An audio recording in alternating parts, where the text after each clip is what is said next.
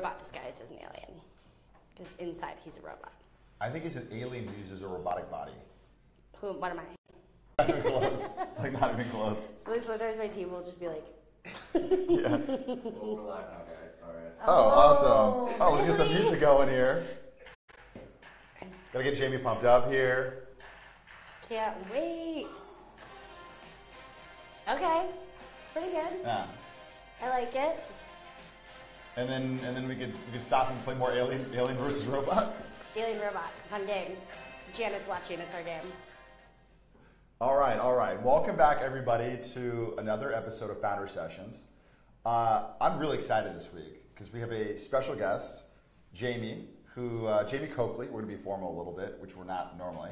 Yeah. Who is both friend, colleague, superstar. Thank you. Amazingness. So, I just set incredibly high expectations for you. I'm sorry. Yeah. It's not that so great. do not let us down. Okay. So Jamie, why don't you give a quick introduction of yourself, and then we can set some ground rules for what we want to kind of cover here. Okay, cool. So I am the CEO of a company known as 20 Pine here in New York. My background is primarily in sales and recruitment.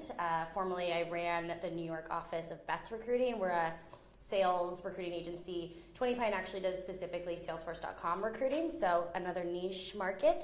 But I'm from the Pacific Northwest, grew up in California and Las Vegas, weirdly enough. And I've been in New York for 3 years and absolutely love it here. Yeah, a lesson we learned before this is never ask her where she's from. A lot of places. I moved a lot as well. So I think given that context, sure. it probably makes sense to talk people as just a coverage point for people who are looking to hire. Sure. Team building. I think for you, scaling is a really important subject matter I would think about. I know we have a number of things we'll talk here that will cover that, but I'm just trying to provide some high-level subject matter that people can value, can learn from, that I know you can bring to the table. And even a bit, because you weren't necessarily a founder. No. So the challenge is for a CEO who came in and took over from a founder. Yeah, absolutely. Right? So why don't we talk a little bit of recruiting?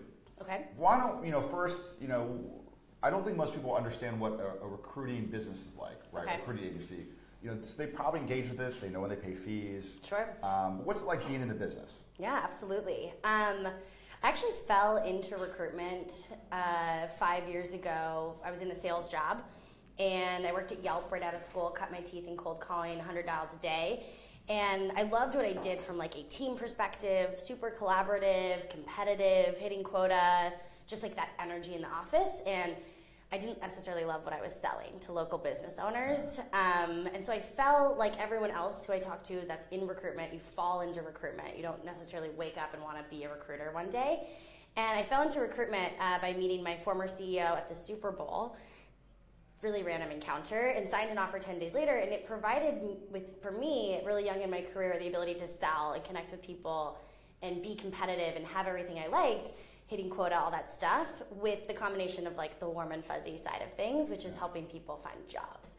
And so I think from a business standpoint, that's kind of the first on the outside. People see like, oh, recruiters, you're in HR, you help people find jobs. Like that is probably the biggest misconception that's out there. We help companies scale. And so from a business standpoint, what I didn't realize I would fall in love with really young was making the first sales hire placement or making a really significant Salesforce.com hire for a company.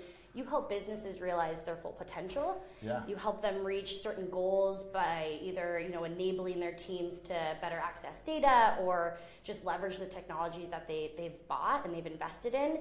So there's this really rewarding experience of not only helping people find jobs and being a career coach, and this is how you interview, but on the flip side, like making companies grow.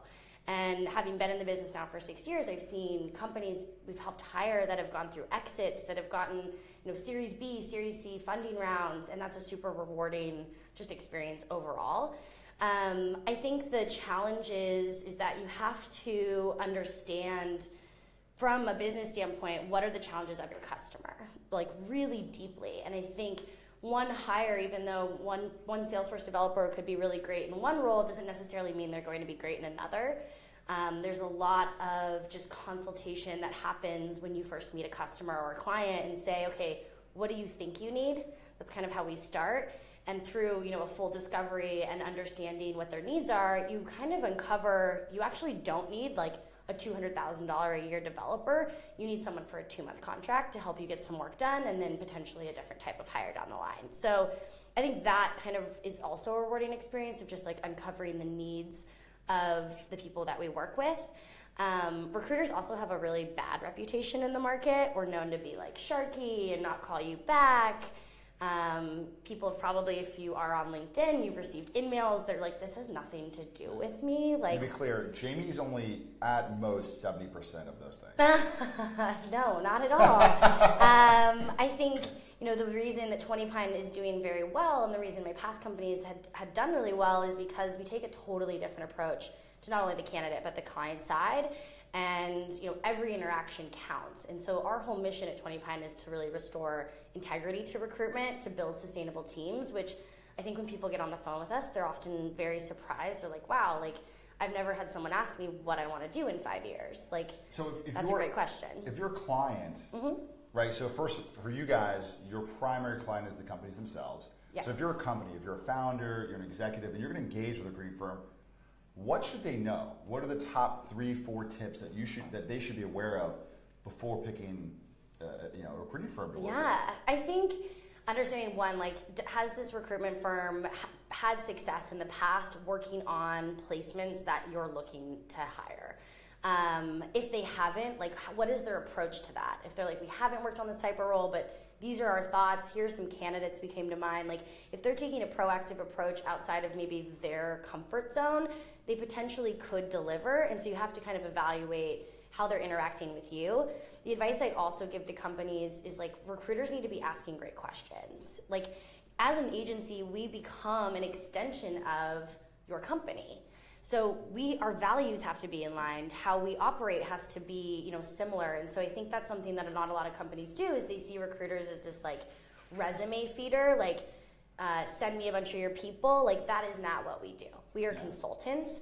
I would rather send you 3 people over the course of a week and you hire one of those people than send you 30 and we get nowhere. So make sure when you're evaluating an agency, like, listen to the types of questions that they're asking you. Are they going down a form and like, okay, do you want 3 to 5 years of experience? Is this the comp range? Rather than like, what's your founding story? Like, what are you guys all about? That's a really important question to understand from like a 30,000-foot view. What is your company's mission? Because that says a lot about an organization and how their culture is run. And if a recruiter's not asking those questions, they're not going to be able to find you candidates that fit that. Yeah. And then third, I would say like the follow-up. Like, is this recruiter making you their top priority? Yeah. When you get off a call with a recruiter, do they send you a follow-up email? Thanks for your time. Here are the things we talked about. Here's what you can expect from me in the next 24 to 48 hours. Like, because if they're not doing it with you, they're definitely not going to do it when you have a search live, right? And so you want to know that I'm your number one priority, even if you have a number of other searches going on. Like, how are you managing your time and prioritizing my needs? Because if you're not going to deliver in the way that I need you to, this partnership's never going to work out. So now you're engaged with the client. How about the people side? I think this is even useful for screening purposes. If people aren't even engaged with recruiters, how to look at people. Sure. Do you have a process? How do you think about it? Yeah, absolutely. I think a lot of companies make the mistake of, we need to hire someone. Okay, we need an account executive, or we need a Salesforce admin. Let's start interviewing Salesforce admins. By the way, guys, I'm going to ask Jamie. Jamie's getting excited. She sped up a little bit there. Oh, so I'm going to ask her to speak a little bit slower for us. Slow way down. Sorry. So I think the first and foremost thing that you should do as a company is create a list of criteria that you're looking for. So how are we going to evaluate each individual based on, culture fit might be one of the things you're looking at. You have to know what your culture is. Yeah. Like, is it intense? Is it collaborative? Is it transparent? Is it, hardworking, work hard, play hard? Like, you have to understand, and everyone interviewing has to understand the criteria as well. Mm-hmm. Create that list. We have 4 to 5 things that we evaluate internally. Every single hire, it's almost like a scorecard, like 1 through 5. How much are you of this? And if there's anything that's a 2 or a 3 and you're not ranking high, like, that affects your ultimate score, right? And we don't hire anyone above a certain score. And what that's allowed us to do, and I recommend to all of our clients creating the same type of criteria, is it allows you to have a benchmark where it's an unbiased evaluation of a candidate. I think a lot of people make like gut check hires. They're like, well, we really like this person. We work at a startup. I would have a beer with him. Like, having a beer with someone is not going to grow your company. That is important. I don't want to work next to someone who sucks, but like that doesn't necessarily mean that they're going to be a bad fit just because you maybe don't want to spend all your time with them during the week.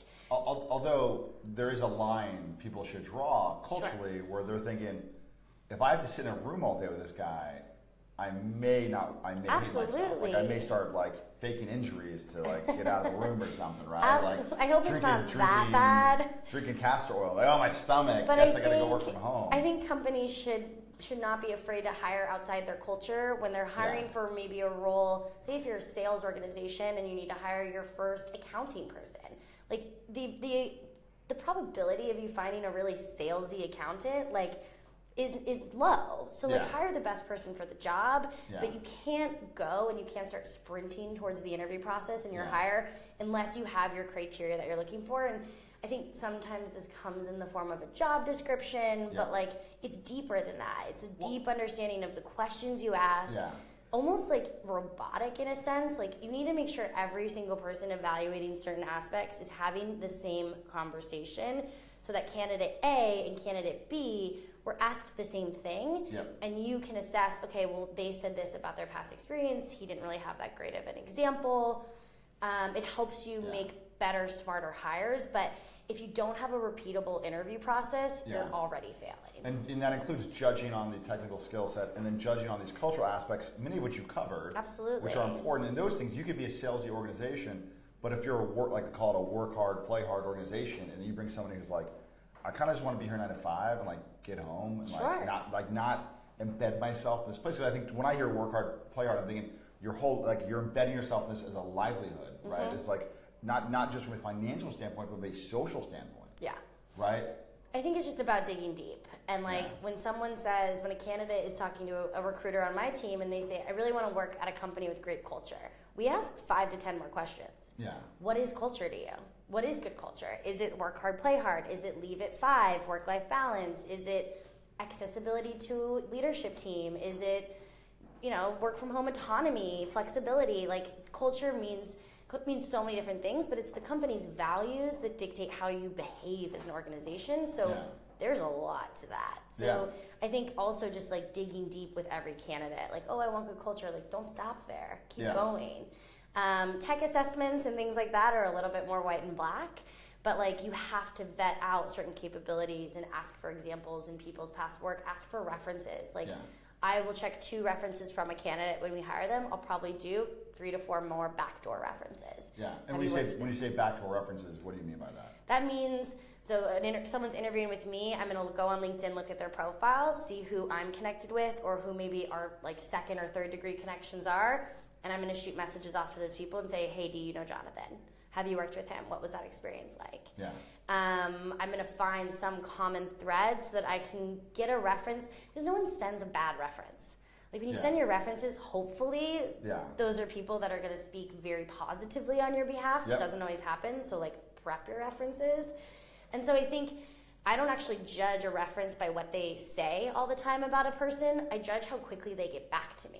Interesting. So how quickly are you going to get on the phone with me?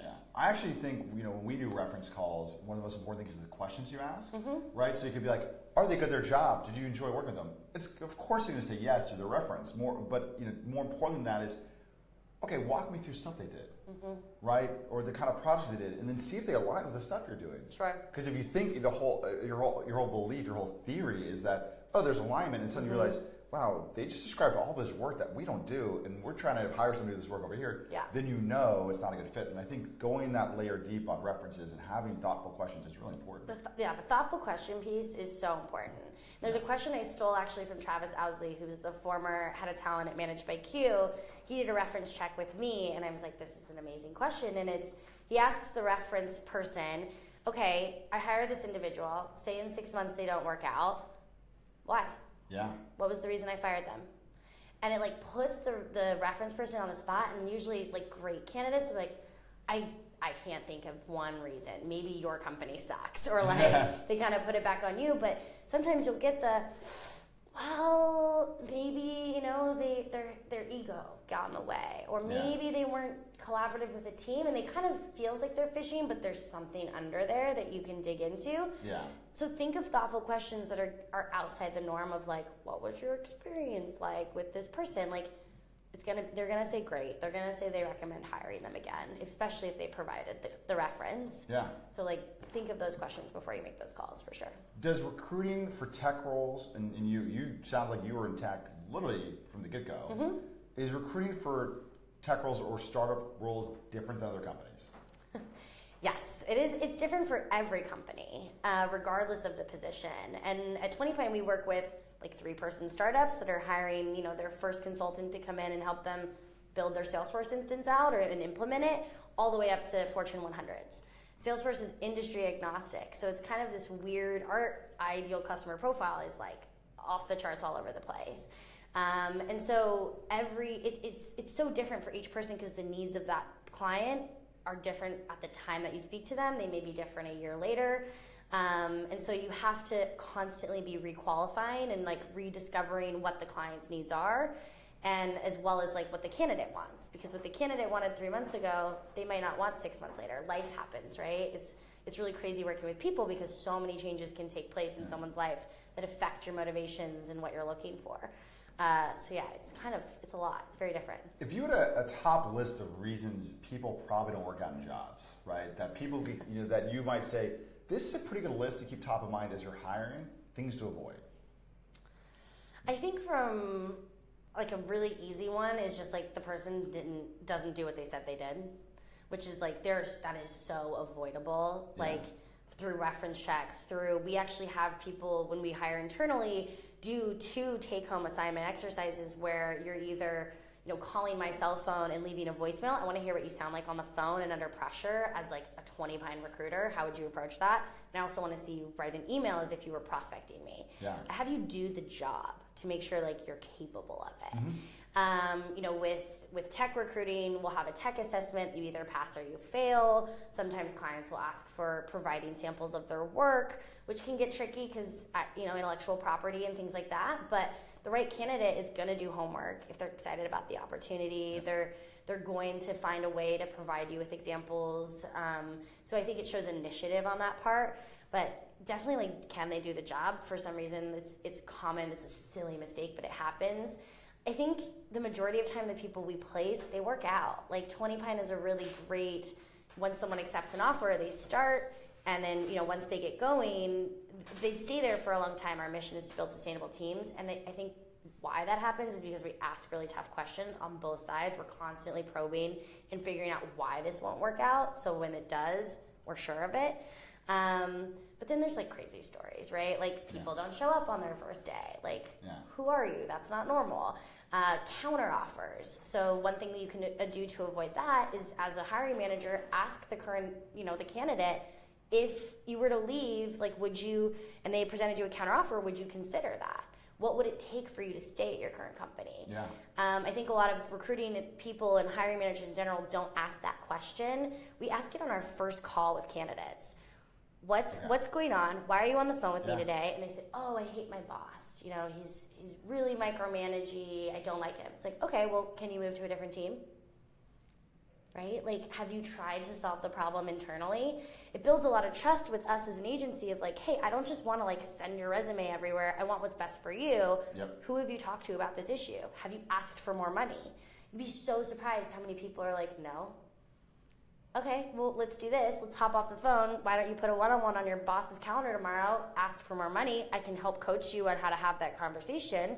If it doesn't go well, let's talk about opportunities. If it does, great. Nobody's been Congrats. fired for asking for more money, right? No. So try to solve the problem before you start interviewing, because and encourage, as a hiring manager, if you're hiring, or as a recruiter, encourage your candidates to try to solve the problem too, because you just end up not wasting a lot of time, and ultimately you end up building better relationships because you're doing what's best for the person. Yeah.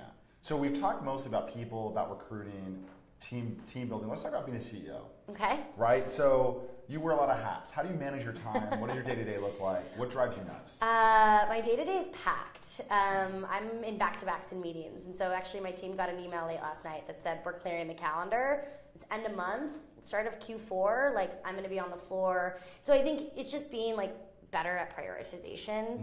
And even when you look at your calendar in the morning, you're like, oh my gosh, today is going to be so insane. Like, is that the right thing for your business? Yes. It might not be, so do something about it. Yeah. Being a CEO, I think, has been super interesting. I don't feel like much has changed. There's just more on my plate and more pressure to like make sure that everyone is happy and delivering and being successful. But like, what keeps me up at night is just, are we making the right decisions by growing in this way, right? Like, how do I get the team that I have now? Everyone joined a startup to have a fast upward mobility and growth in their career for the most part. I don't know why you would join a really small company if you didn't want to grow. So like, are we providing my team with every opportunity possible to scale, right? Those are things that definitely keep me up. So you talk about prioritization. Yeah. First of all, Jamie keeps stealing my questions from my list over here. Sorry. So that's okay. That's okay. We're having a great convo. You kind of had like a 3-part question though. I laid out. I throw it at you. It's not my fault. So that's on me. Are you good at saying no? Not always, and it's definitely a huge weakness. I think I have like a very serving type of leadership style. I think ultimately it comes down to like one of the things I do every night is I write a daily plan. It's the silliest thing. It's one of the first things I train on my junior recruiters to do is like write out what you're going to do today, and you want to have the things at the top that you do first be the closest to the money, right? Like, where's the first deal? Is this someone in an interview or is this person a first candidate call? Like, you need to be prioritizing things that are closer to deals or a sales culture. Yeah. But I think that kind of prioritization helps me like focus in on stuff. You have to say no, right? Like, you're gonna not please everyone. I think that's really hard. And I think as a CEO or any type of leader, as a sales manager, as a team lead, the lowest, like as low as the totem pole goes, you have to be great at delegating. And so pulling someone into a room and being like, I need you. I'm having a tough time. I don't have time for this. Can you help me with this? You are so great at it. It would mean a lot to me and it would mean a lot to that person if you could help them. And I think that's kind of where we get this culture of empowerment of the team stepping up to do more than just their job. That's, again, why they joined a startup. They want to wear many hats. But if you're not delegating and you're holding everything in and doing everything at once, you're going to fail. Yeah. You're also going to burn out, and that's real. So just, be mindful. I think that's super important. Let's end it on one note, which is what 2 or 3 pieces of advice would you give founders overall or CEOs or people in a similar role that you would give them in terms of how to find success? How to find success. I think, one, like, don't sweat the small or the big stuff. Like, you're not most likely not making a decision today that's going to like affect the future of your business and like have it crumble tomorrow. Like, fires aren't truly fires, even though for you it feels like maybe the world is ending in that moment. Like, everything is fixable, like everything. So don't freak out. And some fires you shouldn't put out right away because it's not the most important thing. Or like you're gonna have an emotional reaction to it. So like take a minute, like table it and be like, let's come back to this. And so I think just like being okay with failing and knowing that it's like not the end of the world, because I think as a founder you're most likely putting that type of pressure on yourself because you put yourself in that position. You're a rare breed. I think too, just like prioritization and delegation, time management like ties together. Yeah. If you're not doing the things that are most important to your business now, not only now but later, like you need to be carving out time to be strategic, because you're probably in a reactive role with a small team if you're a startup. And if you're not like taking time to have committee meetings or think strategically about a business division, you're never gonna get to it. It's gonna keep moving. One thing I do is on my calendar, if I move something, like that time that I had to think, I'll literally change the invite to second attempt. So it like holds me accountable when you're on like the third or fourth attempt. You're like, oh, girl, like you better get to this. Like this is being moved and moved and moved. And also figure out personally, why are you moving it? Yes. Are you avoiding, is there something you're avoiding? Absolutely. Right? Or have you committed yourself to too many things and this is the thing you think you could pull off? And the real answer is pull off something else because you're overcommitted so you can make this happen. Yeah. And I think the third is just enjoy the wins. I'm super bad at this. I am like the type A, set the goal, need to hit it. And I forget when I hit it to like pause and enjoy that moment. And so when you don't do that, your team's not doing that, and that's how you lose people. So like pause, like take them out for a beer, celebrate, even if it wasn't a great week, if there were things that were good, like celebrate those wins. And pause and like enjoy it, because if you're a founder or a CEO, you've done something right, and like again, the world's not going to end if things go wrong. Just like enjoy it. What were some of the favorite ways, either when you're running a company or when you've been on a team, how you've celebrated wins? What are some of those like memorable moments? I think it depends, right? So as a good leader, you should know how your team wants to be recognized. Because I have a few members on my team, and they're probably watching right now, turning bright red. Hey guys! And they don't like to be recognized publicly. Yeah. And so maybe it's a card that you leave on their desk, right? Like a really special note of like, when you did this, you took our team, our company, our brand, our vision and mission to the next level. And like that little tiny note made their day. Yeah. And so I think those moments, honestly, more so than like spraying champagne on someone when they close a huge deal, if that happens, like those thoughtful little moments of recognition, I think, are much more special than like the big parties that you can throw for people. Yeah. One of my favorites is we took our team to go play laser tag. Oh, so fun. I'm also a massive type A, so my team can tell you how insane I get when we do things like this. Like hyper competitive. But I was not the only one doing it. Like there were people like literally, with the gun, like crawling on the ground. Oh my gosh. Even though, to be fair, you could just walk up and shoot them. It was just amazing that people really got into it. Awesome. Absolutely, yeah. Shout out to Mia Merrill on that one. Yeah. Before we cut off, thank you, Nam Lee, the man behind the camera. He's always killing it. Jamie, thank you so much for joining us. Thank you for having me. And guys, we'll see you next week, and look forward to more learnings.